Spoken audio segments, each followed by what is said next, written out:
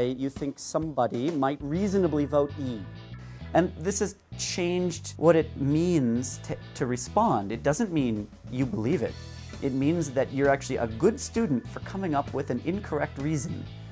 The best part, I think, is when they go over why the wrong answers are wrong. You know, you think it's answer A and you really think that that's why, you know, you've got a reason why you chose answer A.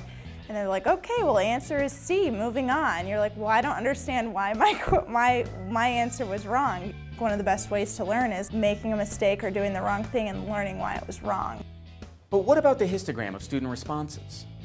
For the students, I think what is most rewarding is the feedback that they receive when the histogram is projected in real time. But when do you show this to the students? This prompt feedback helps students learn from their mistakes, but you can choose whether to show the histograms to the students immediately or to wait until after you talk about the question. This is an important part of the clicker question, and it depends on how the students voted. So when I have the histogram, there's many different outcomes, and the most common one is it's 90% correct. In this case, there are pros and cons to showing the histogram before having a whole class discussion. Either way, it's important to discuss the answer before moving on. Let's take a look at this.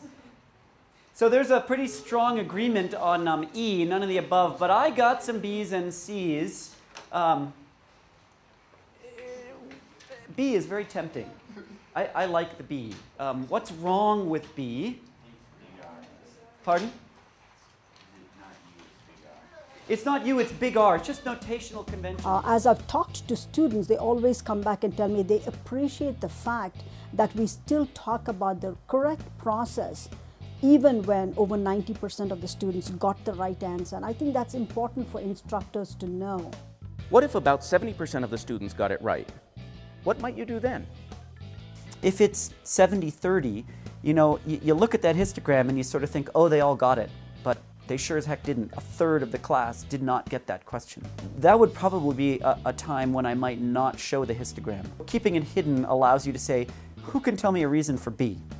And if you're voting B and it's wrong, you don't know that you're in the minority yet, and so you might get that voice. So the histogram is particularly important when the student